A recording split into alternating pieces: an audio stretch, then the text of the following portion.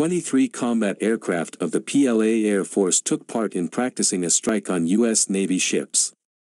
After the United States staged a serious provocation about a day ago by sending 2 of its warships into the waters of the Taiwan Strait, it became known that the PRC took tough steps and worked out a massive air raid on American ships.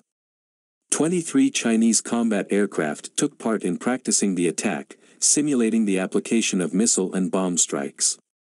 It is known that after 2 U.S. Navy missile cruisers ended up in the passage between China and the island of Taiwan, 23 combat aircraft of the PLA Air Force, having flown to meet them, worked out the application of a massive missile and bomb strike. For obvious reasons, Beijing did not take aggressive steps. However, in this way, Beijing reacted quite effectively to the provocation staged by Washington. Among other things, there is evidence that after the passage of the Taiwan Strait, American ships were squeezed by 8 Chinese warships. However, this also did not lead to any serious incidents.